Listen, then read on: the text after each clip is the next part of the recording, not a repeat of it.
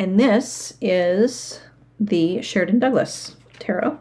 And funny story, I keep asking, I've asked a couple of friends of mine if they have read the tarot book by Alfred Douglas, and they immediately are asking me if this is Lord Alfred Douglas, the known lover of Oscar Wilde. And I'm like, no, no, no, no, no. This guy's from the 1970s, not the 18 whatever. But it's funny that they have the same name. And actually, Alfred Douglas was gay. Sheridan and Douglas were a couple. And they created this deck together in the 1970s and self-produced it. And then a son of theirs has reissued it with their permission. Or a son of one of the gentlemen has reissued this. And so you can get this now. If you just look up Sheridan Douglas Tarot, I can actually put the link in the show notes after this video is finished, and that's where I got my copy. So this is not a vintage 1970s copy, it's a modern one. And it has this very cartoony art style. You can see some of the images here on the book. And so it appealed to me initially because of this, you know, the bright colors and the 1970s kind of kitsch of it. And I'll get some cards out. It does come with a sort of a fold-out booklet, so it comes with a bit of instruction for you. But the deck, also you can get this tarot book with it, The Tarot Origins, Meanings, and Uses of the Cards by Alfred Douglas. And that's the book I want to review for you. But you can see here that, you know, there's some cards that are very RWS, and there's some that are kind of Marseille inspired, like this one, and this is RWS, and then you get all kinds of things. This is more Thoth almost. Here's the Two of Batons, that's its own thing. The Three of Batons is a dolphin and a ship. So it's really all over the place image-wise, and I appreciate that about it. But it's also very minimalist and simplistic. And something I've learned as I've, you know, been working through my collection and kind of developing it over time is that I don't always get a lot of strong feelings or information from decks with super simplified imagery. So that's another reason I'm willing to trade this, is that while I do like it and I appreciate it, you know, the imagery is just, it's very garish and it's very sort of simplified. So there's certain ideas here that I really like the Six of Cups is a big fountain. There's ideas that I can appreciate and enjoy, but in terms of an everyday reader, again, it's sort of a mixed bag for me. But before I let it go, I told the person I traded with. So a shout out to Olive Slings Cards. That's her online name. Her first name is Wendy. And she has a great blog, and I'm going to link to a blog entry. She did a reply to the Lisa Papez 21 Tarot questions that I did in my last month's wrap up with Laura. And she decided to do just a written version of that tag. And her blog entry is really funny.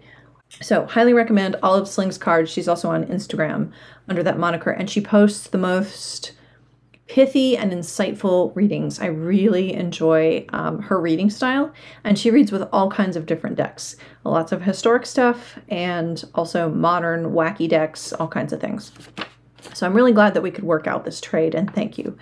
So let's talk about this book, and I'll go back up here. I'm curious if any of you have the Sheridan Douglas as well. This book I have not exactly read cover to cover, I'll admit, but what I did was I skipped around and I read kind of the parts of the book that were important to me to get a grasp on what Alfred Douglas was talking about. The chapters are The Origin of the Tarot Cards, Symbolism of the Tarot, and he talks about medieval Renaissance, Gnostic influences, the Game of Triumphs, so the game that you would play with tarot, and then talks about some other cultural influences, including the Grail Hallows. It talks about esoteric tarot, so I read that section because I'm always curious what people say about the esotericists and their interpretations of things. Then he goes through the court cards, and then he goes through the 1 through 10. And then how to consult the tarot includes a number of spreads and how to conduct readings. So this is a really comprehensive book. I very much appreciated it.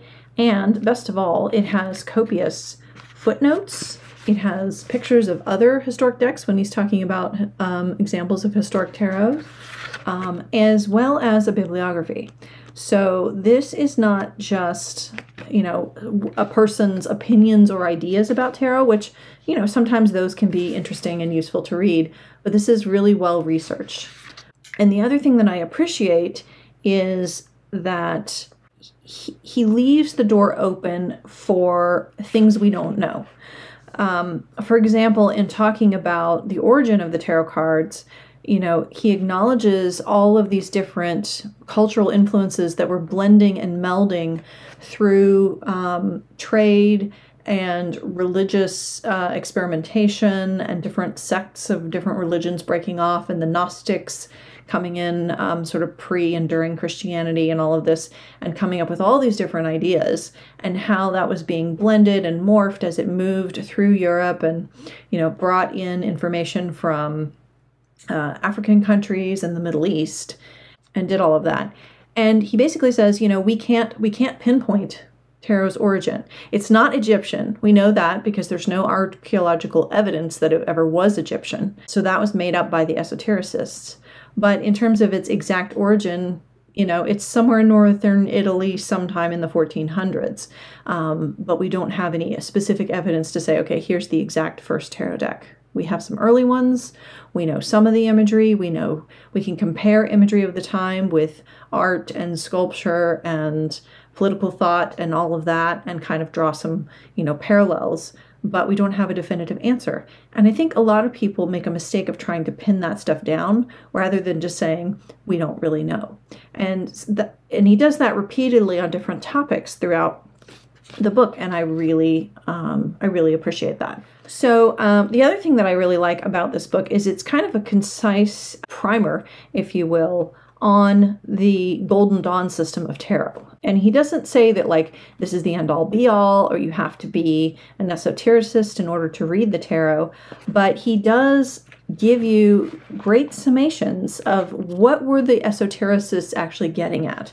And I've been trying to read A.E. Waite. I've been trying to read other people's commentaries on it, and it's like kept going over my head, and I kept getting lost in like the weird lingo that they developed and all of this, and all the stuff about Kabbalistic associations and all of that. And he breaks it down very clearly and very succinctly, and also talks about how the Golden Dawn essentially culturally appropriated Kabbalah and made it into their own spiritual magical pursuits that they were developing. And I just found that so refreshing and so clear. And so if you are interested in especially Kabbalistic tarot or those kinds of associations, if you've been curious about it, or if you've been trying to follow it and stumbling along like I have, I really highly recommend getting a copy of this book. Unfortunately, it's only in print through the Sheridan Douglas families, and so you do have to order it through them on their website. I wish it was an ebook. I would love to have a copy of that. But anyway, so you get all these things, like Eliphas Levi's attribution of the tarot trumps to the Hebrew alphabet. You know, he's somebody I've read a lot about, and here's your list. Here's the Kabbalistic Tree of Life, really big with all of the different pathways and associations. And then he breaks down how the Golden Dawn did their correspondences with astrology and Kabbalistic thought. And then also how the Golden Dawn associated, what do I want to say, their titles for the minors with the Kabbalistic system. So one thing I didn't know before was how that was developed. And it's based on the 4-syllable divine name, Yod Heh Vah Heh, and then combining that with a Pythagorean numerology to come up with the different titles, like dominion, established strength, perfected work, strife, all that stuff. And this is also what Crowley based his on, although he made some other changes. So anyway, it's just been a great like root text for all of this esoteric stuff that I've been pulling from different sources and trying to understand, but really struggling with. And so I appreciate this book for that reason. It's funny. Earlier this week, I was having a discussion with a friend, and she was asking me, okay, age-old question, what's the best tarot book to get started if you're new to tarot? And I don't know that this would be my pick for everybody, but for the person who likes a lot of factual information, the person who likes a lot of historical information behind whatever it is that they're interested in, this could actually be a really good starter book, whether or not the accompanying cards are your cup of tea art-wise or not.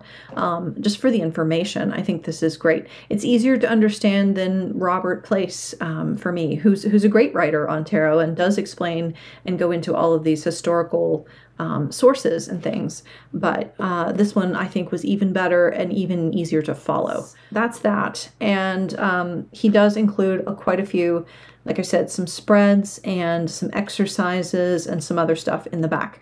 The other thing is he acknowledges that, and there's even a thing on how to play Piedmontese style, the game of Tarocchi. That's really cool. I hadn't even seen that before. Any 4-card sequence equals 5 points. Any 7-card sequence equals 10 points. So see, you get so much for your money with this book. It's really cool. I interrupted myself, and I don't know what I was going to say. Oh, just the other thing is that he talks about meditation in tarot. He talks about Jungian theory and with tarot, and he doesn't ever say, like, this is the way that you have to do tarot. This is the way you must practice this. This is the way you must do this. He's just giving you examples of how different people have done it through the ages. And he also plainly acknowledges the spurious and dubious origins of the Golden Dawn itself. But at the same time, he says, even though this had very dubious origins and a lot of this was made up, it kind of works. The system works. And so you can take it and you can use that Golden Dawn system if it's appealing, because it has its own internal logic. But it's not the true tarot that you must follow. So yeah, lots of high praise for this, the tarot, the origins, meaning, and uses of the cards by Alfred Douglas. And if you like history like I do, definitely grab a copy.